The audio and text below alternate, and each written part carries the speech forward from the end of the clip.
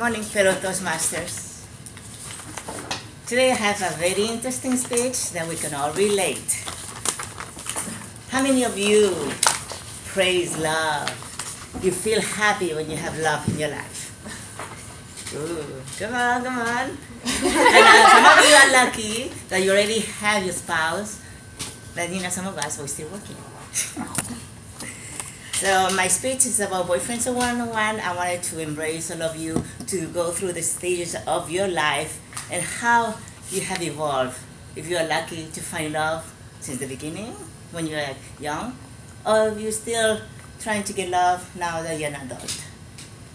So the content of my speech is going to be for boyfriends. Like, overall, we have experiences. We have that sweetheart boyfriend. We have the college boyfriend, the work boyfriend, and finally, the real boyfriend. Or you can say wife or significant other. So, first one, we have the sweetheart boyfriend. How many of you remember the next door neighbor? They just moved in, somebody new.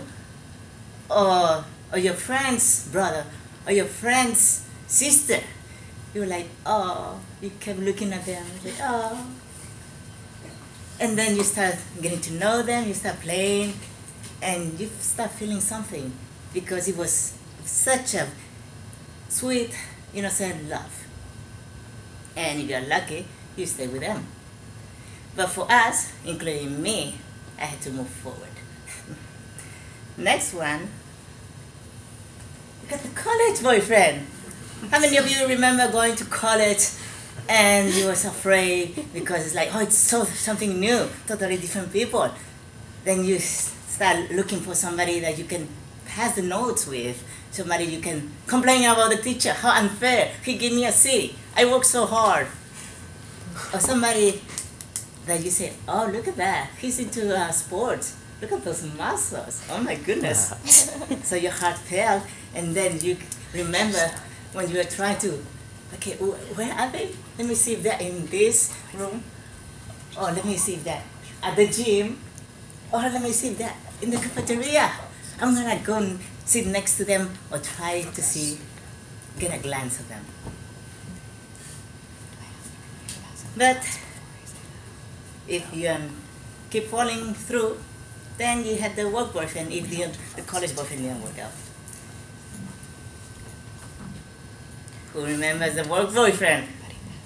That was another transition from your life. When you say, what happened? It was so easy in college.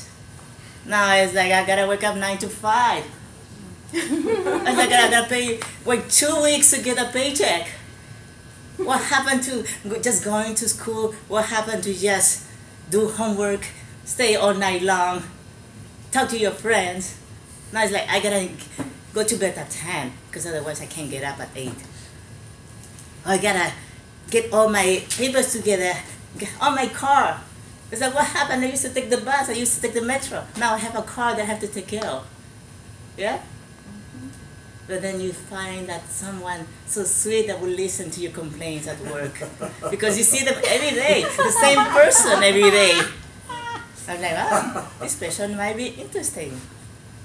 Oh, that girl might be interesting. It's like we relate at work. We sometimes share our meals.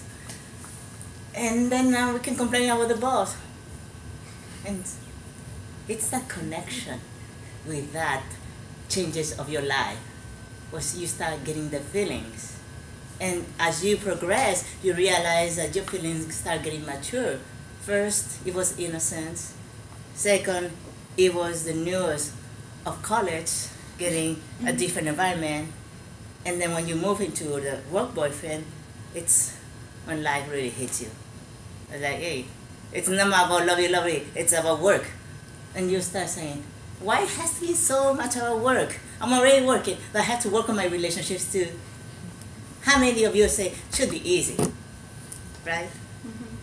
It is, because at the end you realize that we have that need for love, and that what is keeping us going through.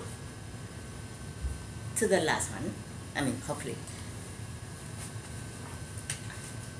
the real boyfriend.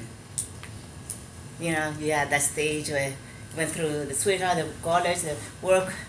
Now you got the real boyfriend, and you say, I don't care no more.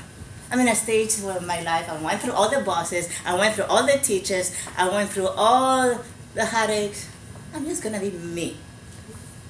I'm gonna go fly to different countries. I'm gonna go to all these charity events. I'm gonna help people. You do what makes you happy. And when you realize that, is that when you find that real person that admires you for who you are. You don't have to pretend to like the other person. You just are you, and you attract them. And you come to a point of your life when it says, this is amazing. This is what it feels to be truly in love.